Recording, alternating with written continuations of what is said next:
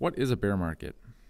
According to Investopedia, a bear market is one in which securities are trading down 20% from peak highs. The U.S. stock market has pulled back big in recent weeks, with the S&P 500 trading down more than 10% off its high set last month.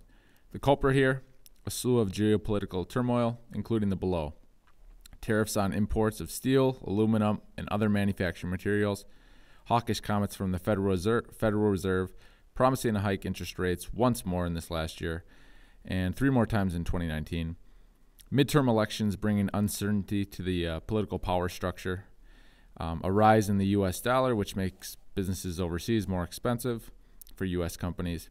And then there was another one here too. The new home sales came in at 553,000 versus 625,000 expected. So basically what we're getting here is the market is simply pricing in the fact that it doesn't believe that 2019 growth is going to be anywhere near the growth that the market has seen over the past few years. And despite the negative headwinds, there's no actual evidence that these fears will come true. So looking at this S&P 500 map, we're seeing just a ton of blood here. There's red everywhere. All these securities are trading lower. Look at Amazon got crushed this week. Well, actually just on Friday. But despite these headwinds, the sales estimates for the first and second quarters for 2019 have actually increased. They're projecting an average revenue growth of 8% and earnings growth in the ballpark of 10% for S&P 500 companies. This is obviously down from the 20% that we saw this year, but those were mainly attributed to the one-time, the massive jump related to the Trump tax cuts. So the thing about all this volatility, guys, is we have to remember that the number one indicator for a recession is a fall in earnings. And you can look at whatever indicators you want, but if earnings and earnings forecasts still remain strong, the chances that the market correction turns into a bear market are unlikely. In addition, for this month, jobless claims came in at 215,000. They were 202,000 for the month of September, so slightly higher, but still historically very low. 202,000 were the lowest since the 1960s. The number of Americans receiving government benefits hit a 45-year low, and despite durable goods being expected to be down 1.5%, they were actually rose 0.8% for the month.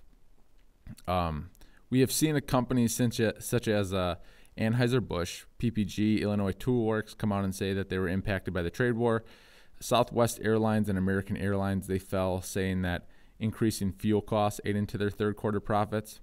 And obviously, Amazon and Google reported disappointing earnings, but Google's were mainly attributed to competition in advertising related to Amazon. Amazon was eating away at their profits. And Amazon beat on earnings and had a minor revenue miss of $500,000 on $56.6 billion. So the big thing here was that their fourth quarter revenue guidance was lowered by $685 million, but still the analysts are very bullish on Amazon. And I think what's going on here is the market's just a bit jumpy. There's all this turmoil. Everyone knows that this has been a 10-year bull market, and they're questioning whether or not this is going to transpire into a bear market or if this is just a pullback. So all this being said, when will these next 5 years be as lucrative as the past 5 years? I don't think so.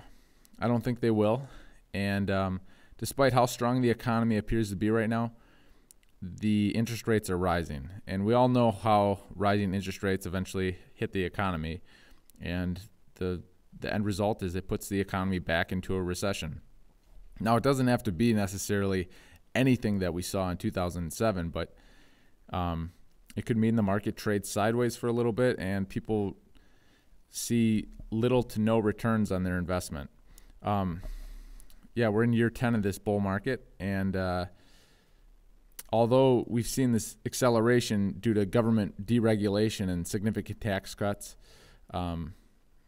I think the cycle will continue.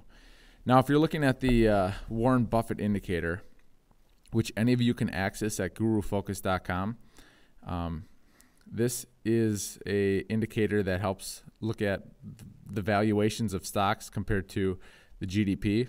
And you see that the GDP has been going steadily here, but look at the valuations of stocks. They're way ahead of where they need to be. It's just another indicator that says we're expensive. It doesn't necessarily mean that there's going to be a correction, but it just says, look at these historical cycles. About every 8 years, guys, a bull market goes from, we go from a bull market to a little bit of a recession. So just know what we're getting at here.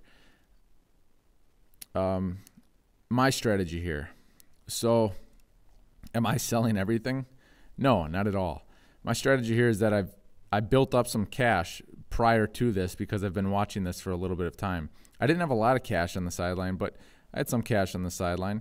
And I've started to deploy some of that cash strategically. So I've been looking at the companies that really reported solid earnings. I like Visa. I like MasterCard, Microsoft, Adobe. They reported very solid earnings. One that you guys might not know, Praxair. They're a great company. They're basically a monopoly when it comes to the gas industry. And Starbucks. Starbucks has been holding up well despite all these other companies being down. Checkpoint Softwares has been doing great. And then consumer non-cyclical, such as PepsiCo.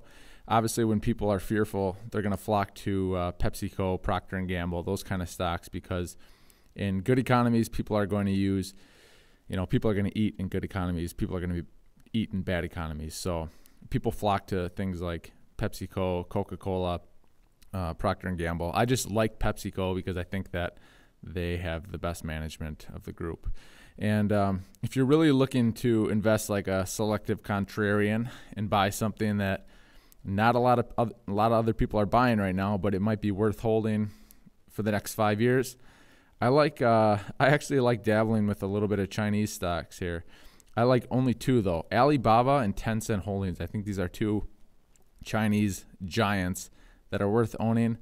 They're both into social media, and Alibaba's got cloud computing and then online retail. So very, very lucrative businesses. Don't deploy all your cash here, but start making some strategic acquisitions. And then please subscribe to our channel, check out our animated videos, and visit our blog to see our investing newsletter. And we show our portfolio and write a monthly report on it. So thanks for watching. I hope you guys get a little value out of this video, and maybe it can kind of calm you down in a little bit of uncertainty that's going on here. So thanks for watching.